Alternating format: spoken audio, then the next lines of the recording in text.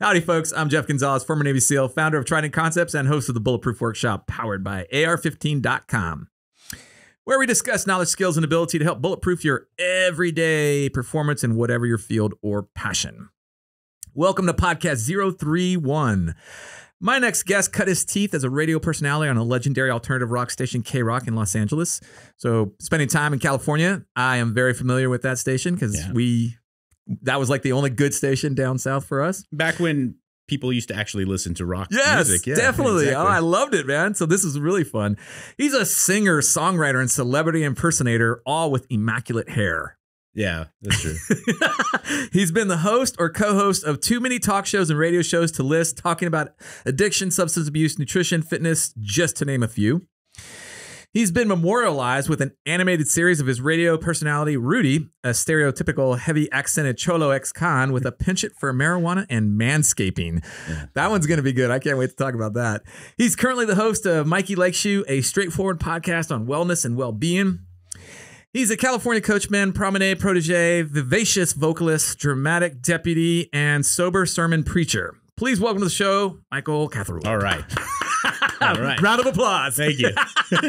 Mike, thanks for coming on the show. I really appreciate it, Thank you for having me. I really, really do appreciate it too, man. Well, this is going to be fun because, you know, your experience with everything that you've done, there's so many interesting tangents to talk about. I mean, I'm really curious. I like to start off first because I'm getting ahead of myself with asking the guests where they hail from. Where did they grow up? What was their hometown? And before I let you answer that question, we're going to take a short break for our sponsors. Folks, this show is sponsored by 1776 Insurance. We're talking about comprehensive firearms collection coverage. That also includes your accessories as well as knives. If you've got questions or you want to learn more, please visit 1776insurance.com. And we're back. So, where'd you grow up? I grew up in Los Angeles, California. No shit. Yeah, really like Pasadena because it's a, you know, say LA. That's actually really strange because the city of Los Angeles is like a teeny little thing downtown. But yeah, I grew up, I was, you know, I'm an East Sider by Dodger Stadium. I grew up. Yeah. I like how you claim that. That's awesome. So, growing up, about what time period? What time? I was born in 1979, so I mean, I was like an 80s kid, but I grew up in the 90s. You know, like that's when I was in kind of very impressionable. Fell in love with chicks, and you know, started getting into trouble, starting to figure out like what is a good thing for me, bad thing for me, and so on. Interesting. So, and you know, what a lot of people don't realize is like growing up in the 70s, 80s, and 90s in California was actually an amazing experience. Absolutely. We've had a lot of guests that kind of come from that time period. And, you know, just, it's interesting to hear that. It's, you know, a little sad to see kind of like what has happened to the States since then, but still the fact that it had such an amazing impression on so many people is awesome. It is. And I'm not saying, I'm not one of those people who like moved to Texas from LA or New York that is going to bemoan where I came from, because I still have a serious kind of love affair and connection with the city of Los Angeles. And I think it's really misunderstood because a lot of the negative feelings people have for LA is really just Hollywood. Very true. You know, there's 14 million people in the greater Los Angeles area, and only like 1,000 of them are kind of behaving in the way that gives the people, true. You know, like the city of LA, the state of California is farmers. Yeah. Lightly punctuated with cops and truck drivers and it's a blue collar place. So true. It's just that, you know, the tech industry in Northern California and Hollywood in Southern California absorbs so much interest and they create so much money that it kind of just gives these people the impression that, you know, but the reality is like LA is actually like a really blue collar place. There's a reason why all those, going back to the 40s, all the like film noir and the old Raymond Chandler novels and all now like the Michael Mann movies, there's a reason they take place in LA. It's because like the underbelly of the city is actually where there's kind of character. Yeah. You know, I always said like New York City, Chicago, I love all the kind of major American cities, but those are action movies. Yeah. Those are action stars where you know what you're going to see, and it's stunning and it's overwhelming. Yeah. LA is really like a film noir in that you go there and you're like, well, I'm going to see Disneyland. Yeah. I'm going to see, but really what makes it special is all in the shadows. It's so true. Kind of exists. And here's another great little trivia point that not a lot of people know, but California per capita actually has more gun owners than Texas or Florida. Well, it's really, it's like, to your point, like Earth. Yeah. People like to think of Earth, right? Yeah.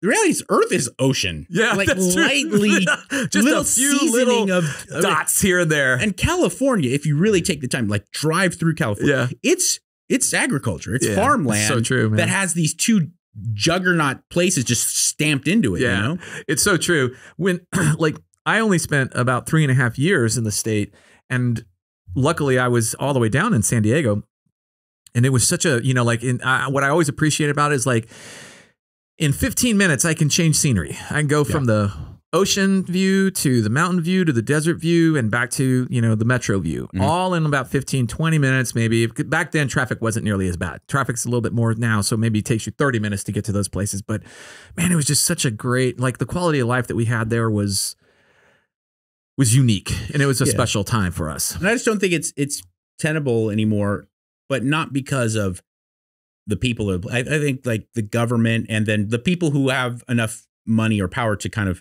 be in with the government, the collusion there. It's they've kind of set that state adrift. Man, it's so true. I mean, hopefully you see some nice changes happening. You just hope that they are not too late. Yeah. That's the only thing that you hope for. All right. So you grew up, basically 80s and 90s. Mm-hmm. Was there something in your childhood that kind of like put you on this path that you're currently on right now as a personality, celebrity? There essentially my entire childhood put me on my path to do what I was doing now, but I didn't know it. Really? And I didn't have any like epiphany. Really? Till I was probably like 23. Wow. 24. In the sense that like I was a loser. I was the kid that sat in the back of the class, and I put all my effort and all my focus into being the class clown. Nice. I was that kid. I was never like a bully. I was never a bat. I was never like the cops didn't know me by name or anything. But I definitely was really motivated to be like just kind of a cut up. You know, I never had any aspirations to get good grades. I was a good athlete, but I wasn't like gonna go play college football or anything. But I liked it. You know, I was kind of a jock guy. Yeah. But I just always assumed at a very young age, no matter what my parents were trying to influence me to do or what people around me were saying, like I was like, I'm going to swing hammers. I'm going to turn wrenches for a living. And that's fine. Yeah. And people can go fuck themselves if they have a problem with that. For sure. Or if if everything goes really well for me, I'll be a fireman. You know, like nice. That's what my life holds for me, you know? Okay. But then I was like probably 16, sophomore year, where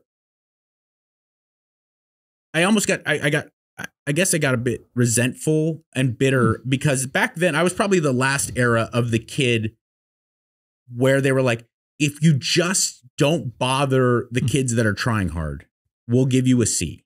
Just sit in the back. Oh, you know what I'm saying? Gotcha. Like nowadays there's criteria where you have to teach kids. I was like the last era of the kids like, listen, don't screw with them. Leave us. We'll give you a C. And I never did homework.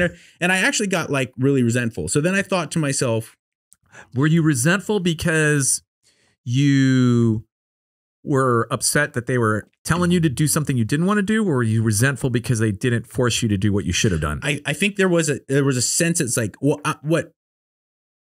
because I like I said, and I mean this, I was never a kid that wanted not only not to harm anybody else, but I never wanted to even get in the way of other kids. I wasn't like trying to screw with people. I just thought it was so funny when I would like hole punch like the teacher's roll list, you know, like, and I would come and I would hole punch the whole thing. So you just open it, like I would fall on the floor. It made my whole day was me, you know. So I and nice, that's a good one. I mean, I would sit up all night thinking of like how I could bust balls. I loved to bust ball, but I never wanted to get. And so there was a sense at a young age, and I guess I wasn't mature enough to understand these feelings or to deal with them properly. but it was like, well, I'm not good enough because I don't want to be an attorney or an accountant or a doctor. I just shouldn't do stuff. Yeah. Like, yeah. Well, I could probably be a good writer. I could probably be a good physical artist or a musician. And so then I got really kind of obsessive about like making a living or cutting out on my own in a very independent way in some type of expressive art. Yeah. And I started to act out, even more. Yeah. I think so. And again, never anything really bad, but just like, I would just not come home. My parents would be like, "What?" I was like, I'm like Kerouac. I was just finding myself. I was, I was out in the slumming it, discovering, discovery mode.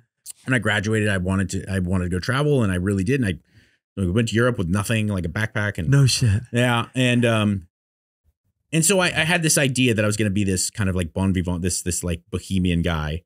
But I really think that it developed from my bitterness towards kind of the normal system, in the sense that it didn't include me. Yeah. I was like, I'm not good enough. I'm not a bad kid. I'm not. Yeah. I've never vandalized anything. I never bullied other kids. Yeah. I just like to, and I'm not very good at physics. I'll be very honest with you, right? Or like, I'm not very good at. I was like, but I could write an essay. I could be on the debate team. But they were like, no, you go over. Just stay away. That's. And so I got that sense.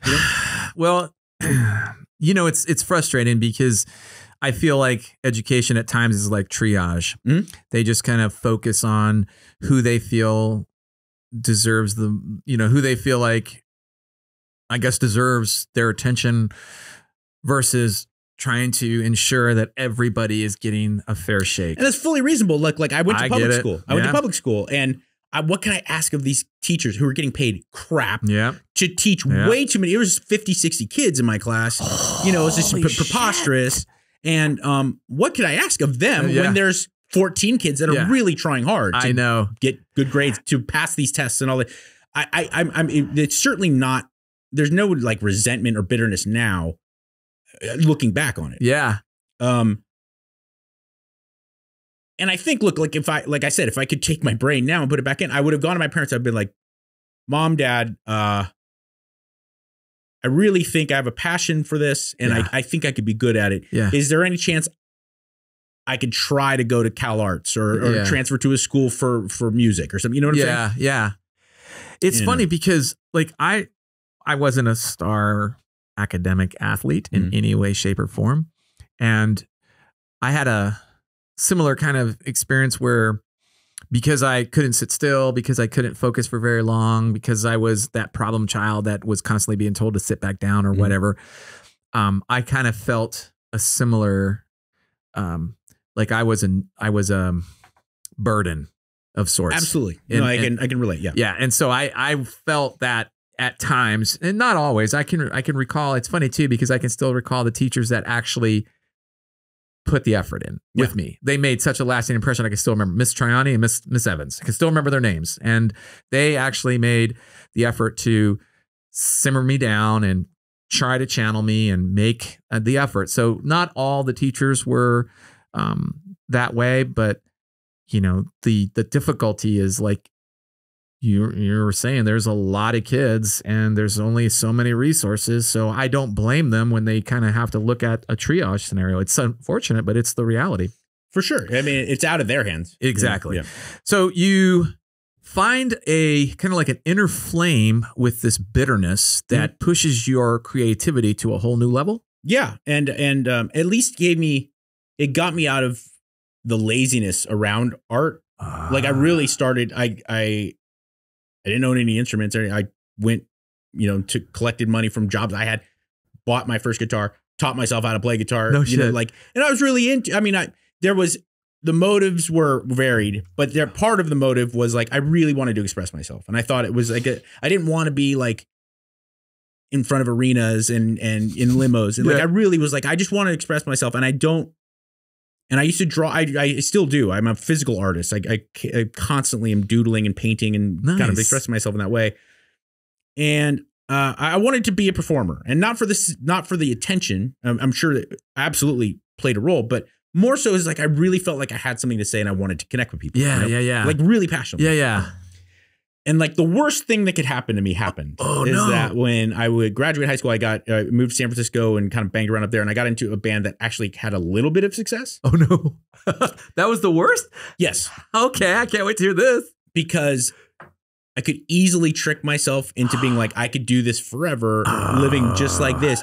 And I was hanging out with guys who are my age now, and I was 19, doing drugs all day, playing shows 6 days a week, and like going from different towns in California and Arizona and stuff.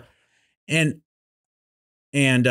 I thought like, and we were opening up for like really successful bands. So I thought like I could do this. You see the path. But then really quickly, and it was the worst thing that could happen to me now looking back on it, it's the best thing that happened to me because for sure my addiction just went through the roof. Really? It was like I went to boot camp where I was like kind of having fun with it casually, drinking every day, smoking weed every day, but then I'd maybe get a little blow on the weekend.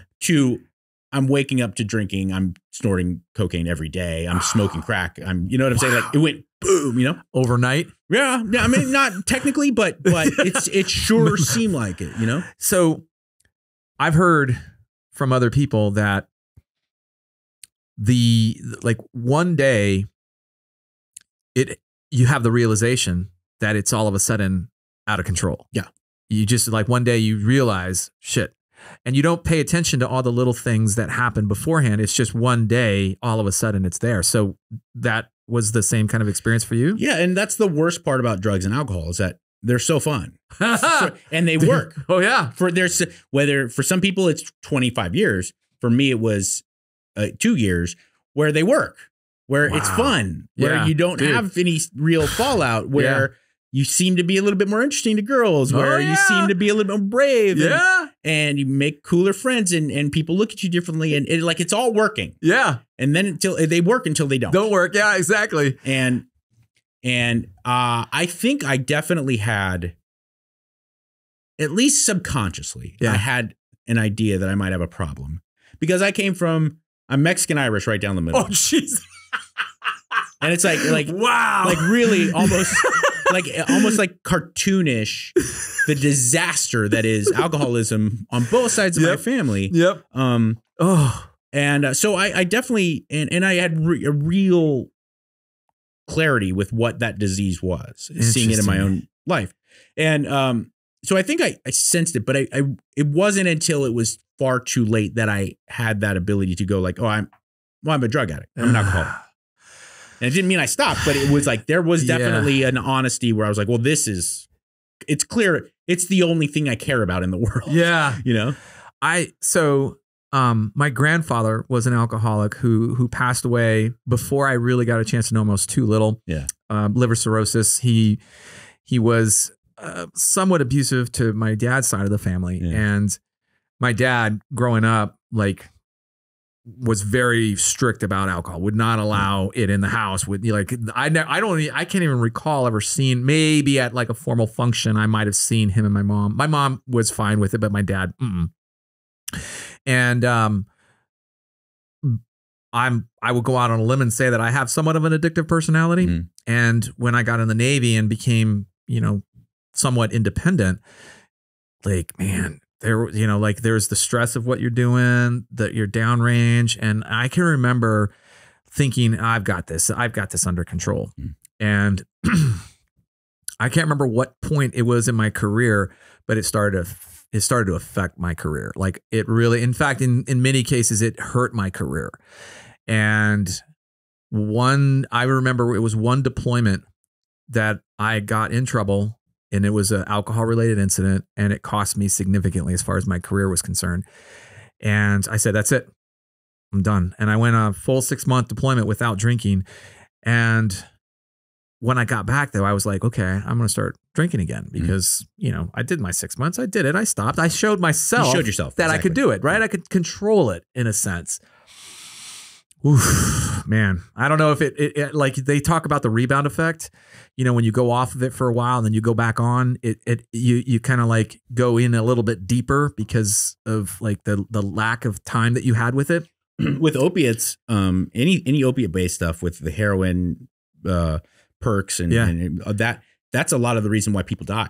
Is it really? Especially, I hate to bring up names, but if you look at celebrities, most of them that are overdosing are both mixing them with benzos and then also had a good amount of time of sobriety. Yeah. And then they go back to their drug of choice with the same appetite, but a completely different level of tolerance. Holy shit. I didn't even realize that. Like that makes Philip so Seymour much Hoffman and DJ AM, a lot of that's, you see, they're like, they were clean for a long time. And then they fell off and then boom. Oh man, dude.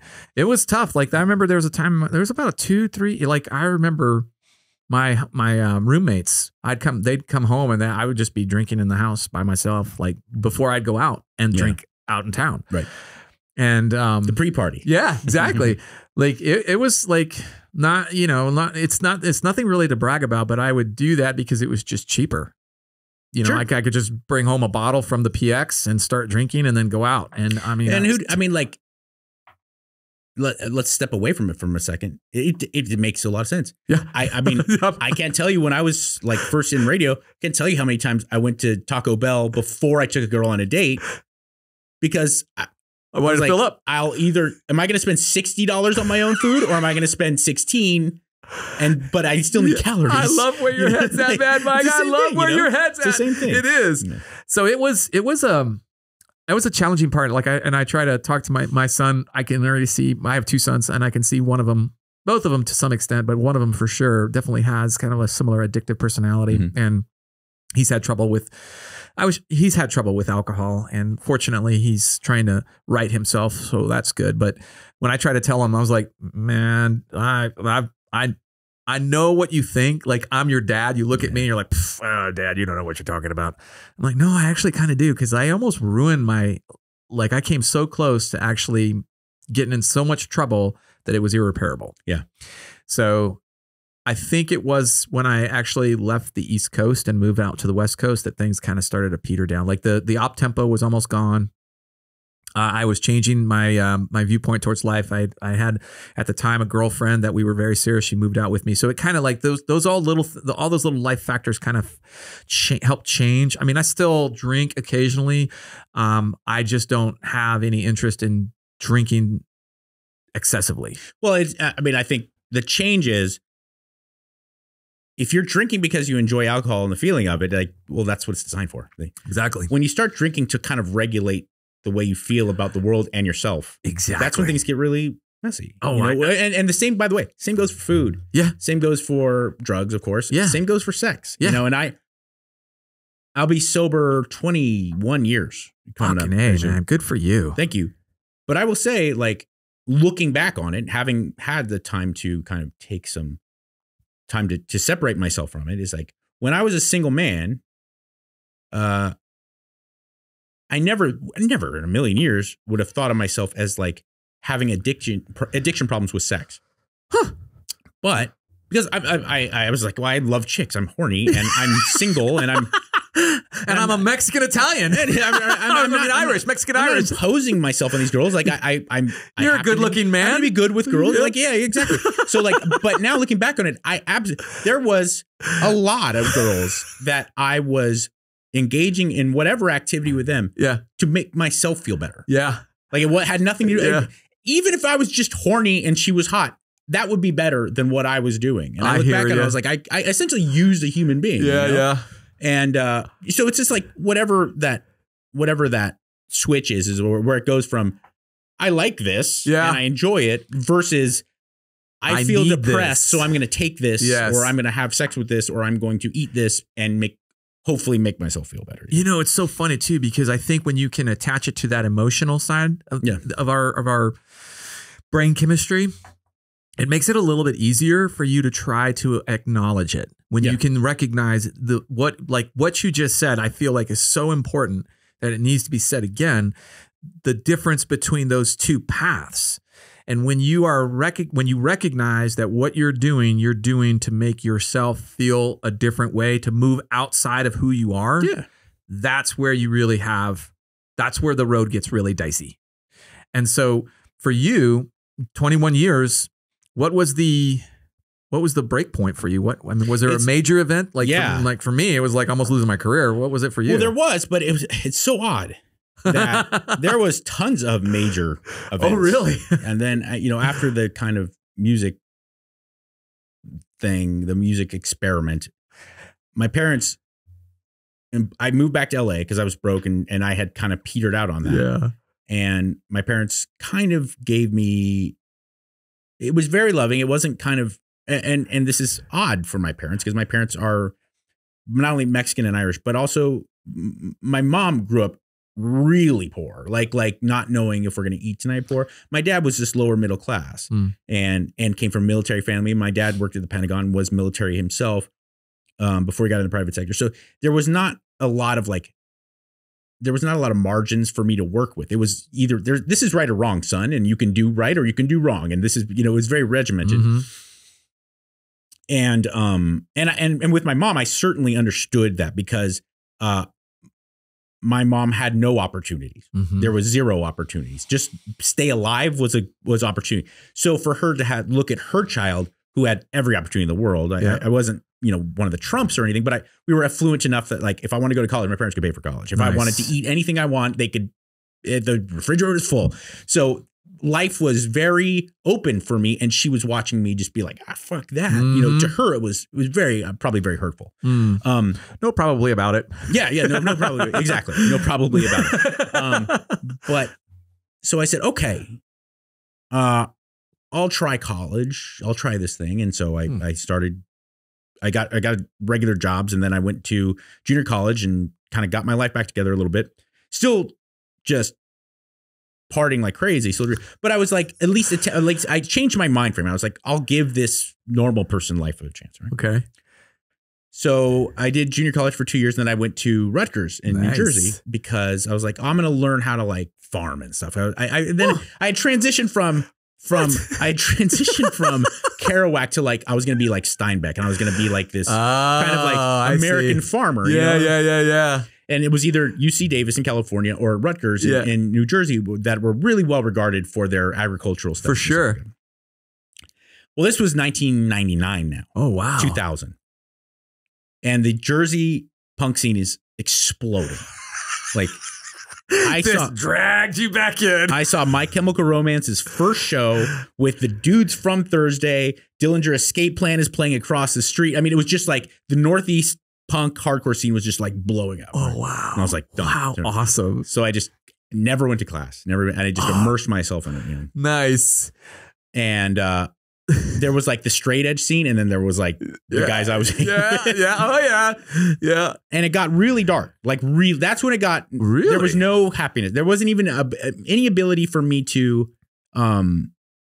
lie to myself that this was still recreation. It was really dark. It was really sad and dark, and everything about my life was just this continual cycle of pain and like anesthetizing it with drugs and alcohol, and then pain and drugs. Yeah. It was a vicious cycle. I was starting. That's when I'd always been a stimulant fan. I always loved booze. I always loved stimulants. I loved meth. I loved cocaine. I loved it.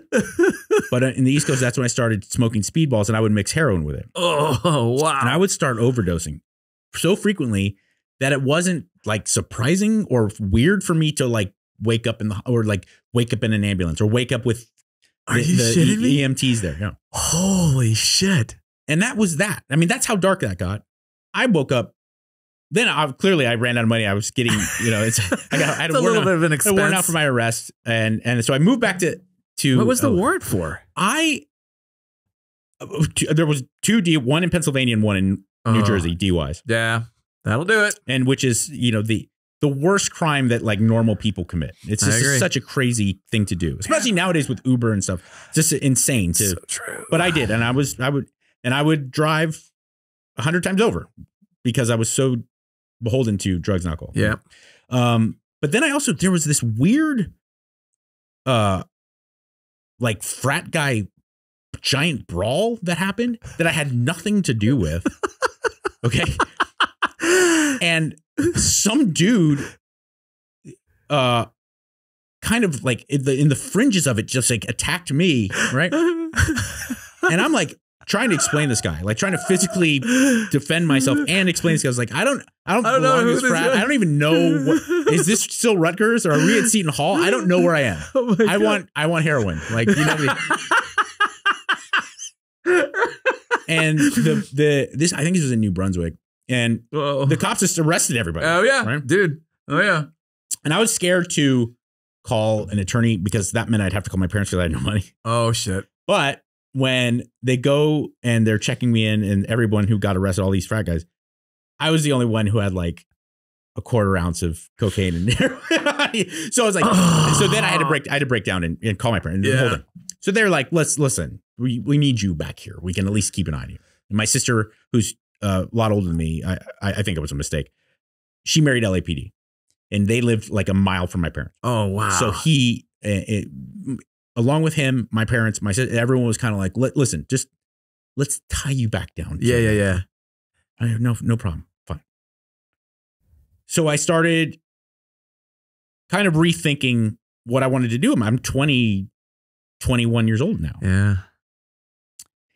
And I'm like, you know what? Let me go back to that mind frame of when I really first started thinking I wanted to be a musician, where I didn't want to be like Axl Rose. Like I just wanted to express myself. You know? Yeah. And I used to spend hours. I used to be spending, I would like, sometimes the sun would go down and I would be like, oh my God, I haven't left my bedroom. And the sun's, because I'd just be like writing different ideas and drawing pictures and playing guitar. And I was like, I started playing at like 10 a.m. So I had it. It was a real thing. Time flies when you're having fun. Yeah. And so I did that. But then I also had this horrible appetite. You know? So then I got in a car accident. That wasn't my fault. I was in the passenger seat going to buy drugs. I saw horrible things like the meth scene. Drugs will surround you with people you don't want to be around, but nothing compares to meth. Really? Oh my God. Like the horrible neo-Nazis and meth cooks, and just it was just a horribly violent dog fighting and everything. Wow. And all of this had happened. Like, and I had been beaten up. I had all females just completely. I was ostracized from all females because I was a pile of shit. My parents were really disappointed in me, and I would see my mom cry.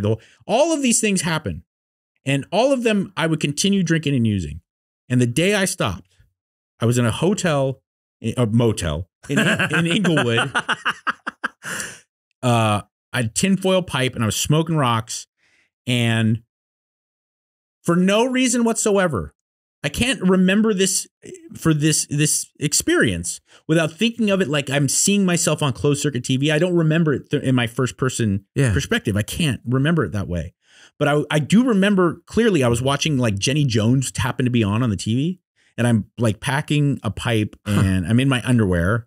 It's like 11 in the afternoon, and there was a mirror at the edge of this like TV thing where the bed went into it. I'm sitting at the edge of the bed. So this mirror's right in front of me. And I just happened to look up and look at myself in the mirror. And I got overwhelmed by this weird feeling that I couldn't really understand. And I walked over to the bedside and looked if there was a Yellow Pages. And I started calling rehab facilities. Yeah. And I was like, that was it. There was no wild experience tied to it. I was just sitting there, and I had this weird epiphany that like, I'm really young now, and maybe I can have a chance at having a good life. Yeah. But I really got to stop drinking and using drugs. It was as if it became super clear. And I just did it. And that was the last time I drank or used drugs. Wow. That's a pretty vivid recollection. I imagine,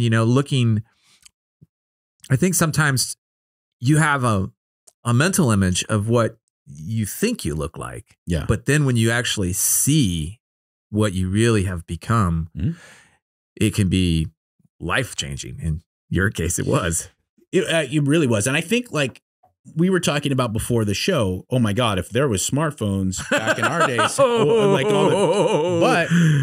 oh my God, if there were smartphones back in the day and maybe I had a chance to see myself at 17, 18, 19, I might have. That could be true. That's a truth that I sometimes struggle with too. Like maybe I would have been more like, text messaging would have been there. My teammates probably would have been hounding me to come do something with them. Yeah. That's a good point. I hadn't thought about it that way.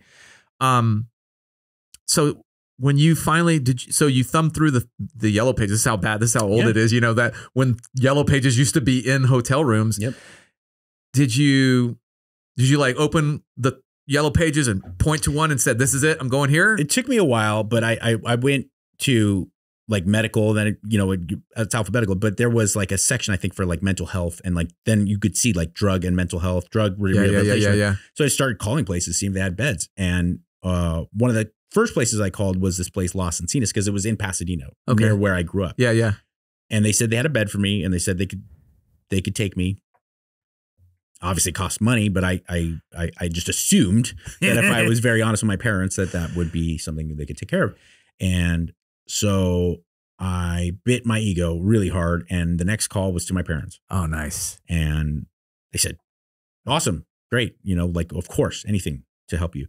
And that's awesome. They go, where are you? I go, I think I'm in Inglewood. I'm not entirely sure. So they called my ex-girlfriend, who was friendly enough with me, even though like you couldn't be with me at that time. Yeah. But she drove out and picked me up, drove me back to my house. And that night I checked in, and that was the end of it, man. So it was one and done?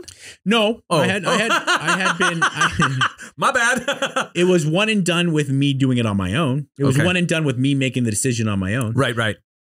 Twice judges had forced me to go. Really? Once my parents had forced me to go. Okay. All of those three times, it didn't work because I didn't have any internal desire to do it. I was doing it to appease them. And you hadn't reached that point yet. Interesting. When did you reach the point? It was, I gotta think it was that moment in that hotel. It was so very strange. That moment in that motel. So you had tried rehab centers before then? Yeah. Oh, okay. And I see. To twice when I was living on the East Coast. I see. One time I went to this like world-renowned place in Minnesota called the Hazelden Institute. Yeah, I actually have heard about that. They base a lot of 12-step recovery off of this place. It was so well. And it was nice. It was a great experience, certainly. But it was like a couple weeks before I got out. After I got out, when I was using again. Huh. I was just thinking, even flying out of Minnesota to go back to the East Coast, I was on my flight. I was like, where can I get some? How long is this going to last? Yeah, really? How can I score some? So Las Encinas? Los Encinas. Los Encinas. Yeah. How long were you there for? 28 days, like the standard. But I actually took it seriously. 28 days. And then I did aftercare, where I was going to a meeting every day. I forgot a sponsor. I did the whole thing. I didn't date for a year. I didn't start any new relationships. And I started getting like ordinary jobs just to pay the bills. So I didn't have to be living with my parents, It was kind of a bummer. And I really felt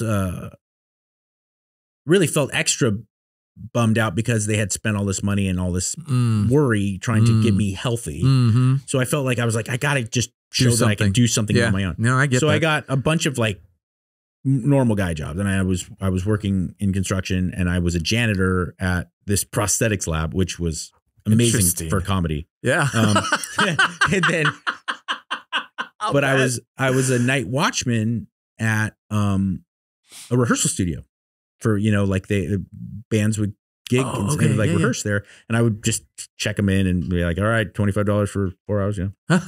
And it was in the Valley in Los Angeles. And there was a lot of really good, really well-known bands. Yeah. And maybe not sometimes, a lot of times, like bands that hadn't made it yet. Yeah. And I'm like, oh, crazy. It's really weird. That sounds so cool. But I was like, I had this idea that I was going to do it the right way. Now that I was clean and sober, I was going to. So then I playing saw with fire. Yeah. I saw they put up on the little, the little pieces of paper with like the little pins that you can pull out. Yeah. There was an ad for a job opening at K-Rock, KROQ FM. But it was like entry level. Yeah, like you got to drive the jocks around. Yeah. Go hand out stickers and t-shirts. California Coachman. Yeah. That's it. So I was like, well, I mean, I could, it was part-time, and I was like, it's better than working other places. Sure. I can at least be around rock radio. Yeah. So I called, and they hired me.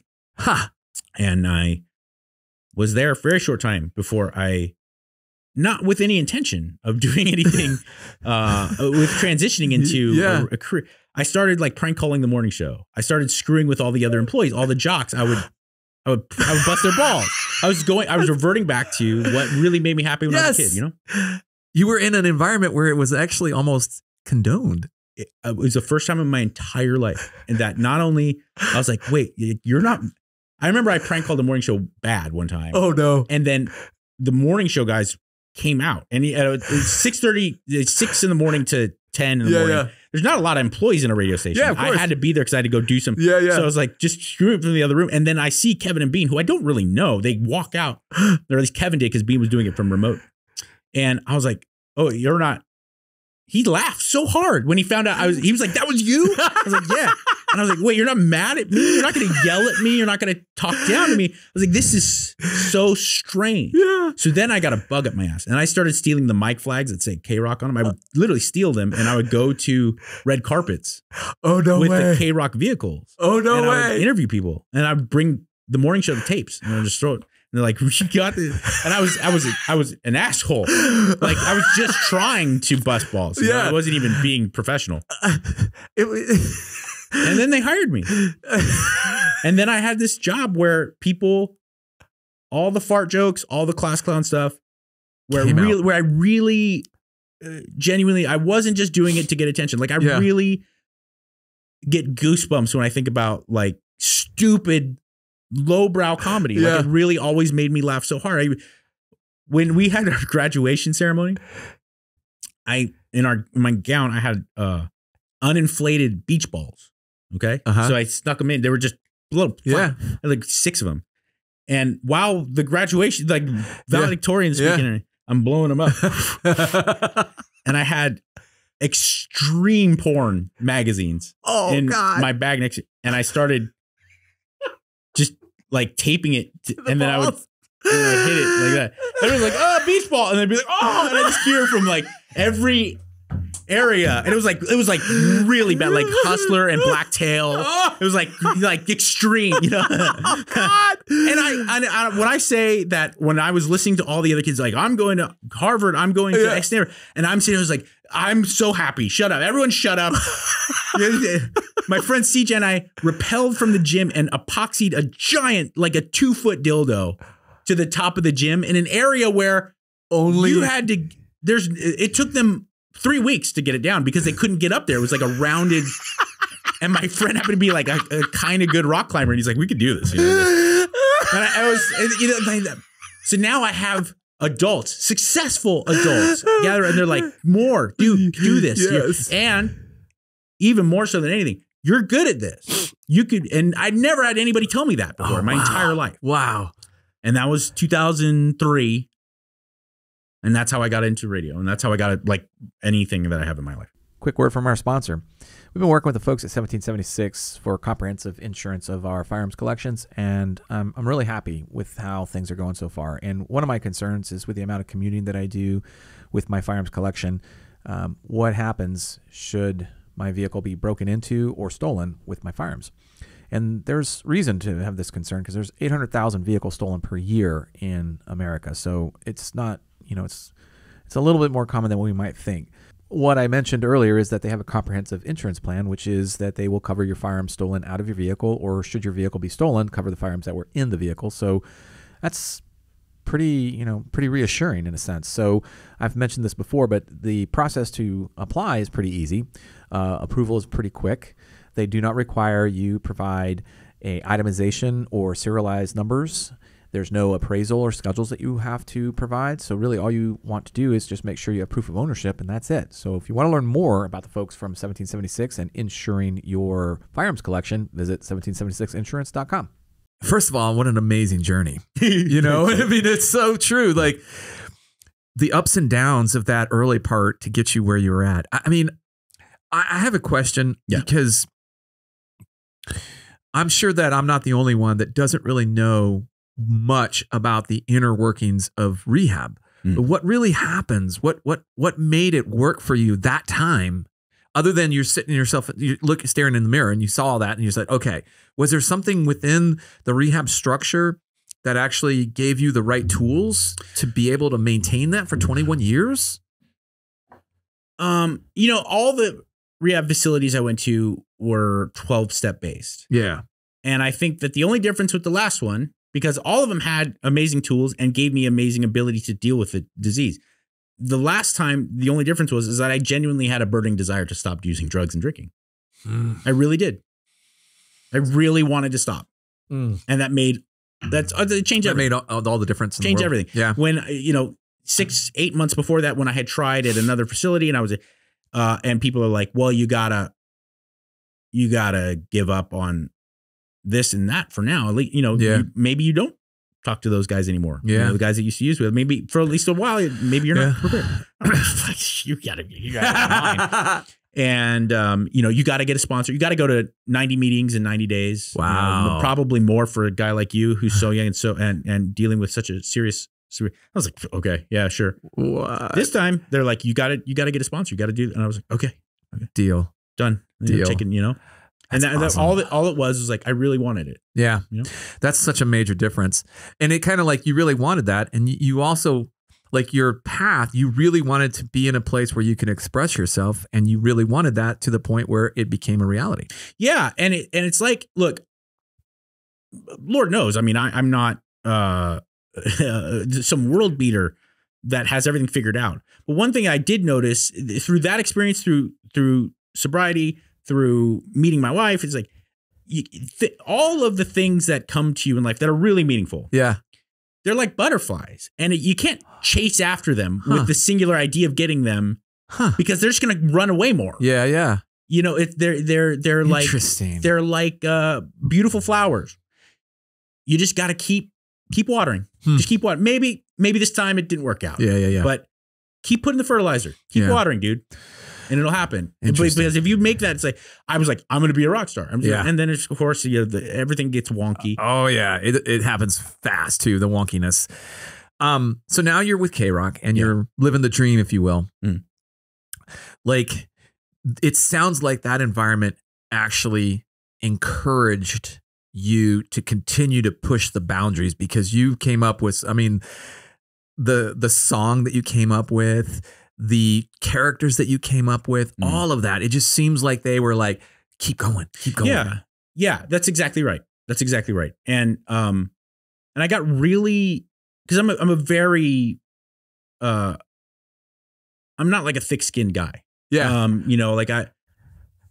of my friends who are stand-ups, like I can see them bomb and they're like, yes, I'm very sensitive to things like that, and but yet when at that point in my life, it was like, so this bit fails. Yeah. So I'm gonna run out, I'm gonna go streaking at Dodger Stadium, like whatever it was. Like if I had really go streaking? Yeah. I mean, so my wife always points out, she's like, I hate taking my shirt off. Just for if people, because I work out a lot, I eat egg whites and crap that no one likes to eat. People are like wanting me, especially early in my career where I was transitioning into television. They were like, well, let's do like the men's fitness photo shoot. I was like, no, that was good. But if they're like, it would be hysterical if you pulled your cock out right now, I'm doing it in a second.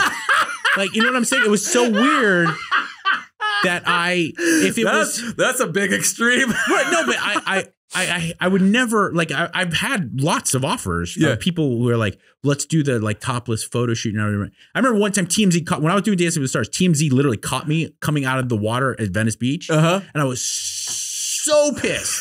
Because I was like, it doesn't matter what really happened. People are going to go into TMZ, or they're going to watch the show tonight and they're going to think like, look at Mr. Muscle Man showing off his honey glazed body. You know what I'm saying? And I was like, I don't want that. Like, why didn't they just tell me? I would have worn like a women's bikini. That would have been funny. And then, like, casually did the interview as if there was nothing wrong, you know, like, anyway. Yeah, that's hilarious. But I did. I found this environment where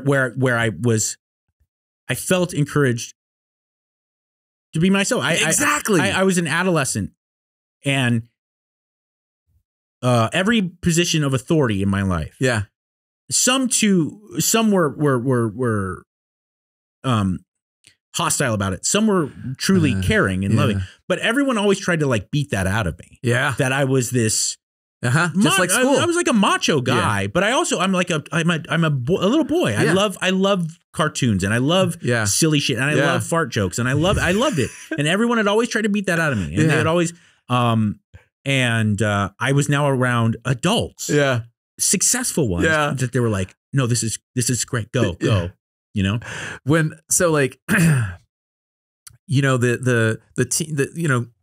in my younger adult life, I was in an environment where it was very serious. Everything was always very serious, life or death at times. Training was always life or death. Real world was always life or death. But I couldn't help it. It's like sometimes it was just too intense. And like I felt like there had to be a little levity. Yeah. And even in the worst of times, like I can remember like specific times where shit is like not going well or things are going sideways, and I would just like crack a joke and everybody starts laughing. I'd be like, see, that's kind of like what we needed just to kind of take a wrap off of what's happening. And laughter, in my opinion, is probably one of the greatest gifts that we have that we don't really appreciate a lot of times. Like people were trying to suppress that in you and not let you express yourself naturally. And so like I felt very comfortable around my guys just being like again, the fart jokes. Like here we are, we're adults, we're grown ass men doing something, the government has trusted us, the American people has trusted us to go downrange and do this stuff, yet we're cracking fart jokes in the process. But I mean, that gallows humor goes back to as long as there's been combat, right? Yeah, that's true. It's almost an essential it absolutely ability is. to kind of deal with the reality of 100%, man. It's so true. Like I think the guys that can actually do that and see the worst that war has to offer and still be able to have the ability to, with one another, see that levity and see the importance behind it. Absolutely couldn't agree. That's why I think the comedy tours that the USO puts together are so important, so very important. All right. So you're killing it with K-Rock and you're coming up with all these characters. Like what was the inspiration behind some of these like landmark characters that you had? It was either like it was a legitimate celebrity that either I genuinely did a good impersonation of them, which was not as frequent, or there was some comedy into doing it. Like there was like, it was more of a stylized, like Kevin, I got a lot of leverage out of, especially in that era where like reality TV and that whole like celebrity reality world was really blowing up, the Paris Hiltons and that was like really a thing. The Hills and the Laguna Beach on MTV. I did an impersonation of Kevin Federline, and who at the time was Britney Spears' husband. So people's memory is very short. Yeah.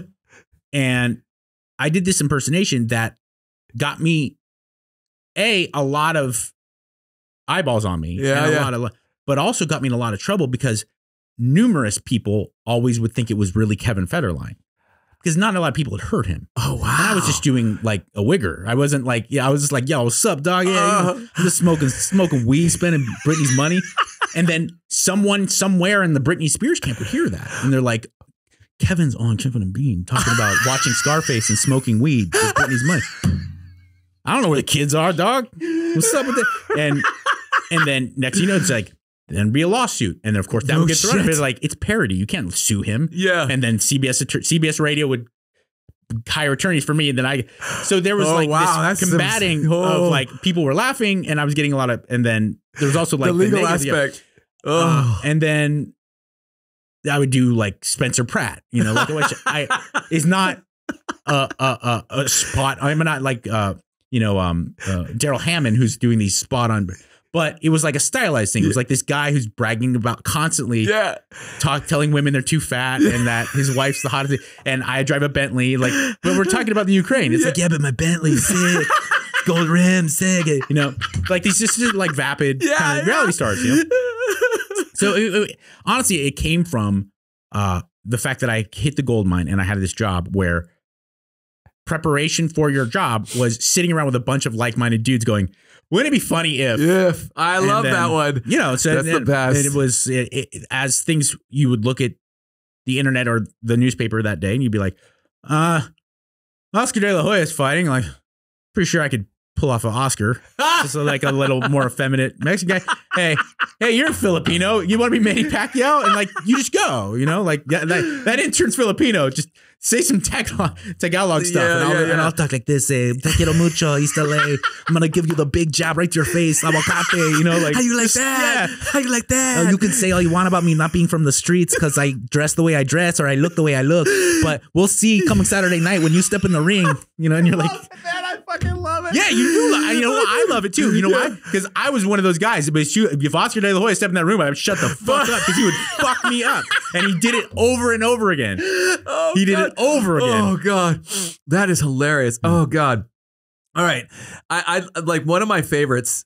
One of my favorites that you have or that you had that actually went to the next level and became an animated series was your character Rudy. Yeah, dude. Well, Rudy's different. Because as I was saying with all the other stuff, I was like, I would see Gene Simmons come into the studio to promote stuff. And he was so crazy. Like he's not naturally crazy, but his persona is so preposterous that I had to, you know what I'm saying? Yes. Rudy was different. Rudy was more of like Quentin Tarantino. I heard Quentin Tarantino talk about the movies he'd make where he said, people think that Django's a spoof of spaghetti westerns or that Kill Bill is a spoof of these martial arts movies. He's like, no, it's an homage. Yeah, there's an aspect of it where it's pointing out how crazy they can be. Yeah. When you see the blood, but it's a love letter because I love these movies so much. That's the same way I felt. It's like I not only grew up with family members, but in a world in Los Angeles.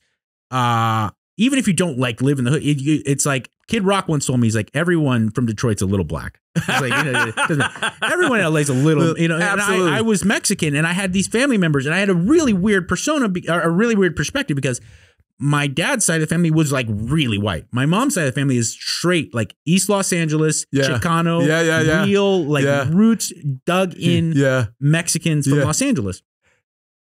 And I would see this culture and I would go to Dodger Stadium. My parents always had season tickets to Dodgers and Lakers. I love it. And I would go to Dodger Stadium and I would hear the mariachi music and the guys in the right field pavilion, the Dodgers of their life. And you would drive and see these murals of the Virgin Mary and these guys who would spend insane amount of time on their tattoos and candy flaking their lowriders. And the culture was so vibrant and so amazing that I wanted to like do this character as a tip of the cap, and then B, because I wanted to also point out how kind of funny it is. Oh, dude, that the series. I wish I could have watched more, but I watched the one scene where he gets smacked by the abuelito with the chocla, and oh my God, I just was laughing my ass off because that was just such a perfect scene. Because I grew up also, my family. Very, very, entrenched in Mexican culture. And I remember going to the Sunday dinners or Sunday afternoon football / dinner kind of thing. And there was more than one time when I saw either the wooden spoon coming at you or the shoe getting thrown across the room. Oh, like the Matrix. Yeah. Turning corners. Dude, it was crazy. I tell people if you got into the kitchen, this was a funny story. If you walked into the kitchen while all the moms were making the food, there was like a little part of the table where they would put, it wasn't final, the meal wasn't finished, but they would have to take there wasn't enough space on the stovetop. So they'd have to take some of the food and put it on the edge of the table. And then they'd have to go back to prepping and cooking the rest of the food. And then they'd come back and put that food in there. So I would make these little bomber runs into the kitchen, and I'd swoop in and grab a handful of the meat or the beans or whatever it was, the rice. I remember the rice one time, grab it in my hands and run out of the kitchen. And I'd share it with all my cousins. We'd go outside, and one time as I'm I'm reaching in and my palms are almost flat, like I'm about to do this. And one of my aunts just took that wooden spoon, whack, right on the palm of my hand. Woo! That sent a shit. I can recall that sting on my palm. And I was like, when I saw the shoe come across, I'm like, oh my God, I remember that. So the animated series took off from a personality that you'd created for the radio show. Yeah. How did that kind of I think that's one of the weird benefits of doing any type of media in LA is that, you know, at this time, I was hosting part of the morning show and then hosting Loveline at night. Yeah. And writers for Name a Show, they would hear me on the radio. Yeah. Being, you know, sometimes stumbling, sometimes hitting, you know, getting a home run. And this guy reached out to me. He actually reached out to my manager at the time, and he wrote, this guy, Robert Patton, he wrote for The Office. And he's like, I listen to Loveline every night. And when you do Rudy, there's got to be something there we can do. Yeah, yeah. I was like, you're right. You're totally right. And we went at it. Initially, we were dead set on making a live action show. We were just going to do like a sketch comedy show or like maybe develop a sitcom. You know? Yeah. I was like, yeah, no, it's funny. And I was thinking of like how funny that would be. But then like we talked about earlier, there was that part of me that I wanted to go goofy. I wanted to be sillier. Yeah. And then I presented the idea of animated. Yeah. I was like, because like sitcom's funny. Yeah. But what if I could fly to Mars? Yeah. What if take it to another level? What if I go to the center? I dig to the center of the earth. I remember Bugs Bunny when I was a kid. Dug a hole so deep he ended up in China. And I was a little kid and I was like, I'm going to go in the backyard. I'm going to start digging right now. And my mom was furious. And I was like, what if I can make Rudy Digs to China? You know? And so he said, wow, that's actually a very interesting idea, because my co-star, or one of the stars of The Office, Ed Helms, just opened his own production company, and he really wants to make adult animated. I was like, well, let's take it by his purview, sir. And sure enough, he was into it. Nice. It all happened. Yeah. Gosh, that's so cool. All right. So things are really rocking for you. You know, like you're kind of like riding a wave of success. What was like the next big success for you then? Well, it was weird because I was making more money than I ever thought I could. It was ridiculous. I never thought I could make money like that. That's awesome, man. I really didn't. I thought only people who got master's degree at, Wharton and went to, or, were at Columbia. Yep. Like I didn't think that happened. And I certainly didn't think it happened in the entertainment industry to people like me. I thought like Brad Pitt makes a lot of money. Yeah. I will stumble. I'll be lucky to be like Kevin and Bean, who had an amazing career in morning radio. But I'm not going to make lots of it. Then TV comes into the game, and there's people just throw money at you, and you're like, wow. Hey. But I was starting to I had the Rudy thing. Yeah. At Comedy Central. And then they didn't program it after like 2 years, and they let me on. Then like now we're talking 2016, 2017. Yeah. Okay. Trump comes into the world. Now no one really wants to put this on TV because it's really edgy. And they're like, is this a bit of almost a Mexican minstrel act? And I'm like, oh my God. Oh, is it? You're waspy kidding. White guy from middle of the country? You're going to tell me that this is, you could suck my balls with how, and then my Manscaped balls, by the way. Very well Manscaped balls. And so we sold it to Quibi after, we kind of got some flack from like more traditional outlets. And then Quibi went under. But this whole time I'm making a living by hosting TV shows. Yeah. Dude, you've got so many. Like really straight and forward Entertainment Tonight, Access Hollywood, kind of stuff, And do not get me wrong. Everyone I ever worked with at E! News, at Access Hollywood, at Entertainment, they're all great people. And I like doing, and it's a happy environment. Yeah. It's one of those things like not snarky.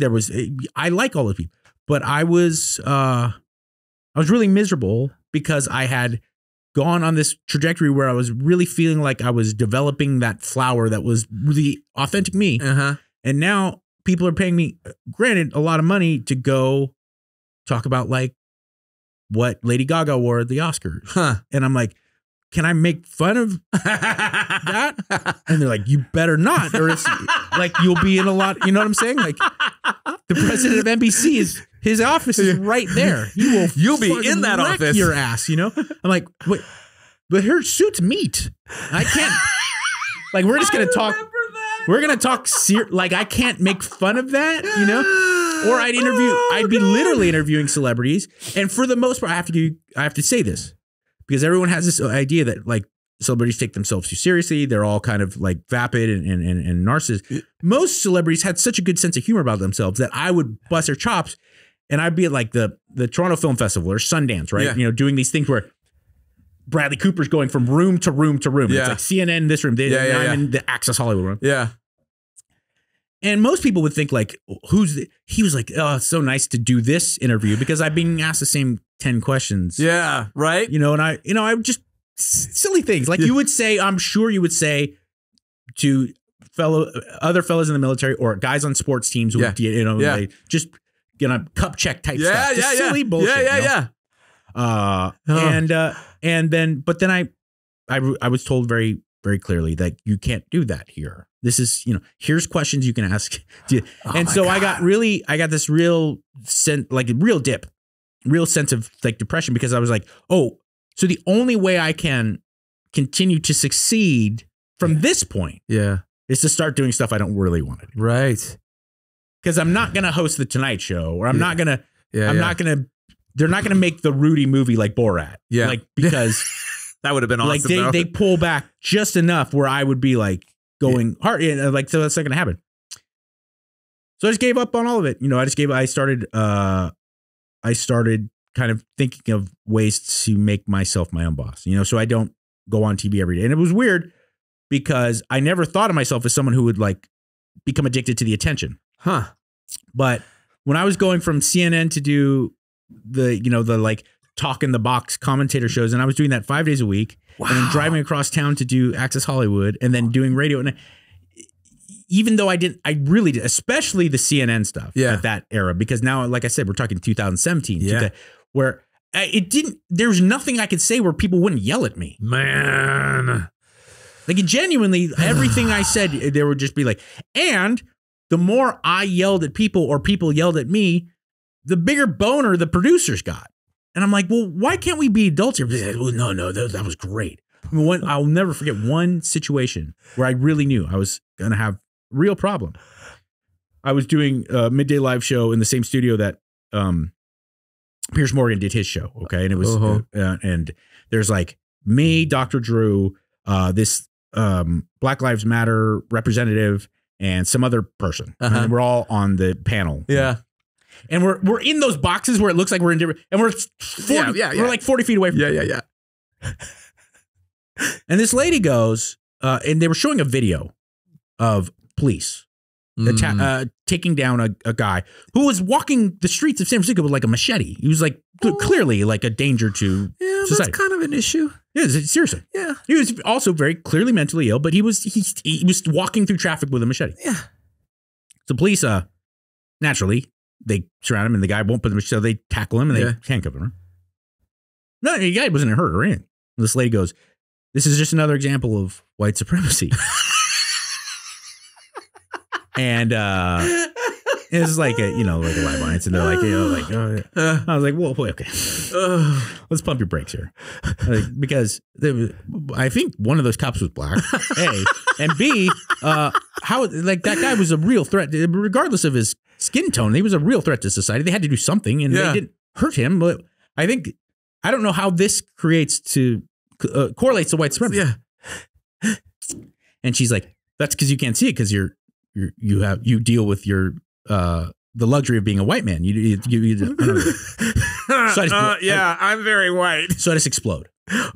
Veins coming out of my neck. No. I was like, the hundreds of years of real discrimination that you and your ancestors have to deal with, and you're going to come on here for attention and pats on the back and call this white supremacy? And those poor police officers, they're just trying to do their job. You're a disgrace. Where do you write for? Oh yeah, totalbullshit.com. I forgot. You'll never work at it. And I'm screaming. Holy right? Shit, dude. Veins coming out. Like I said, and we go to break. And I'm like, crap. Shit. I'm gonna be fired. Yep. I just had a baby. My life's over. I walk out of the studio. There's the producer and one of the assistant directors at NBC Universal, like a big wig. Yeah. And they're like, yeah, all right. That is gonna be huge. I bet you that test through the roof. And I was like, You want that? They're like, yeah, we want that. Oh my God. I was like, oh, well, this, because I can't do that. If you pay me $70 million, I'll do that. Yeah. But for the money, which was great, I can't go and be angry at people all day. Yeah. Because life's too short. Hell yeah. I was like, this is the, and so it makes me, I now don't wonder why, and this is not a partisan statement. It could be Tucker Carlson. It could be Rachel Maddow. I don't wonder why they do what they do, where you're like, well, why are you digging your heels in so hard on that one? It's a pretty nuanced situation here. Why are you good with it? Because they get paid a lot of money and they have to sell advertisement. Yeah. That's all it is. It's not about informing people. It's not about having nuanced ideas. They have to sell advertising, and that shit gets ratings. Yeah. And there's no one else to blame but us, the public. I couldn't agree with you more. We're entertained. Yeah. You don't, and people would so not watch a news show where they're like, let's take a balanced view of this and really step back and understand none of us in the studio has ever been in combat.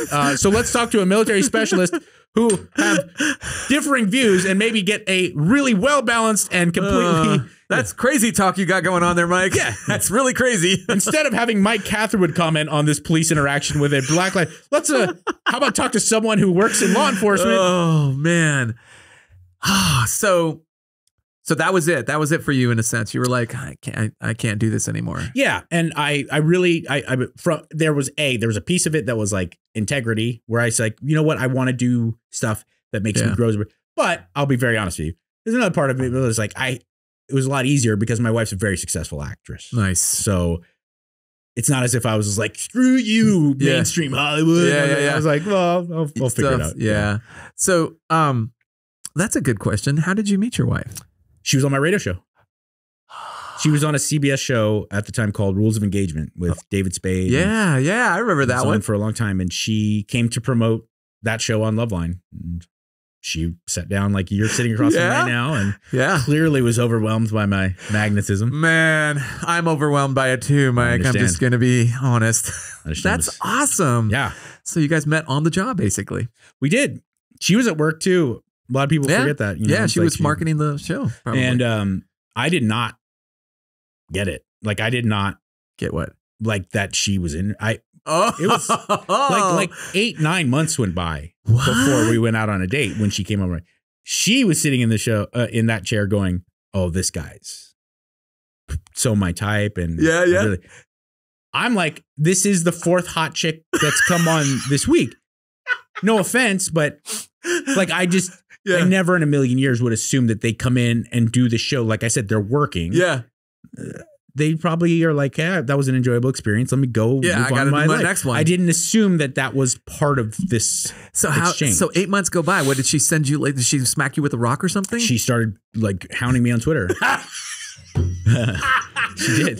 Was it like, hey, dumbass, like, what's your number or something? Finally, towards the end, because like she sent these like subtle hints, and as you can see, I'm not picking up on that. Whoop, right over. Yeah, and I was like, oh yeah, nice. That's funny.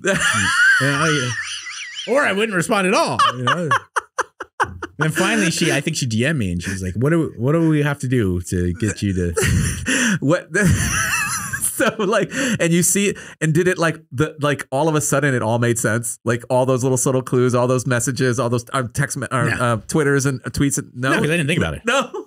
So even when there's probably like in a 9 month span, who knows? That was when I was single. It's a 9 month span. There's like 400 other chicks. You know, I wasn't even thinking about it.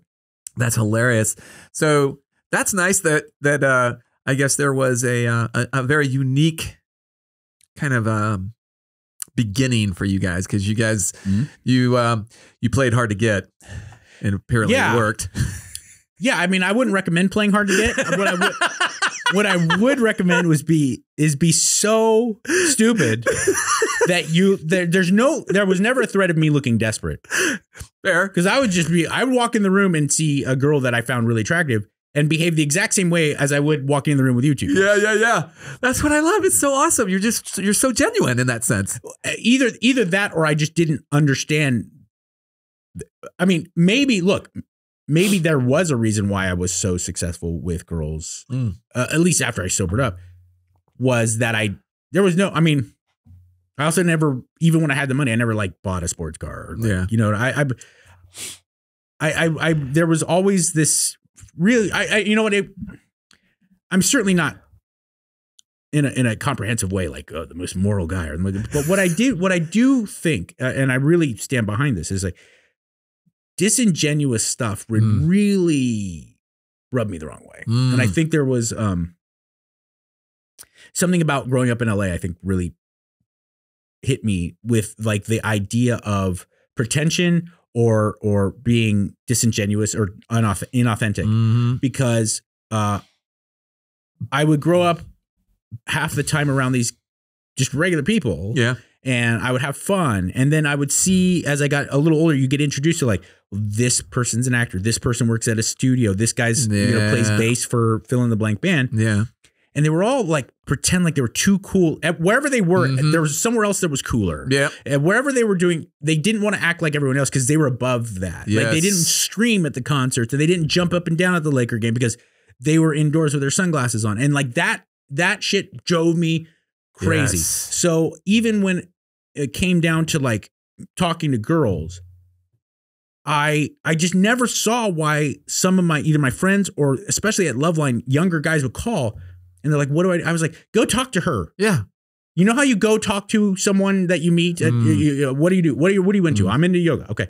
You know, like there's a guy, you're a straight guy. Yeah. Yeah. Okay. There'd be a guy next to you and he has a yoga mat that you like.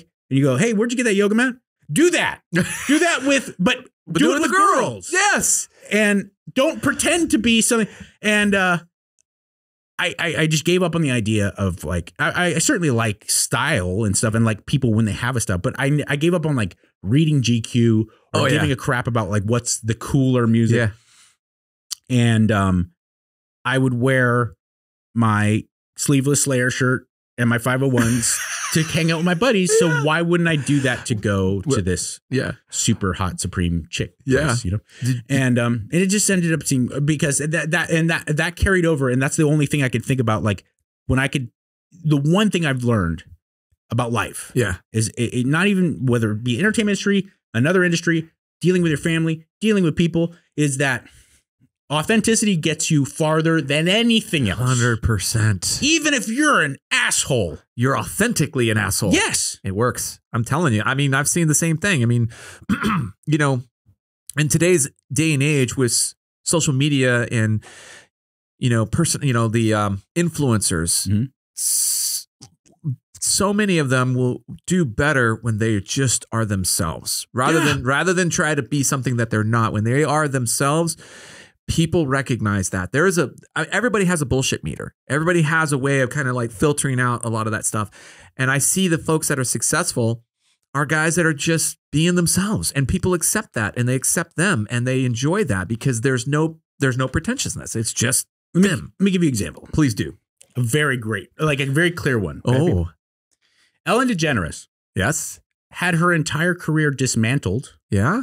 Because people let out the bag that she might not be very nice. Yeah. I remember that. She never assaulted anyone. Yeah. She never put anybody in any peculiar sexual situations. Yeah. She never flexed her power. She just was kind of bitchy to people every once in a while. And that got out. And now things are over for her. Yeah. Why?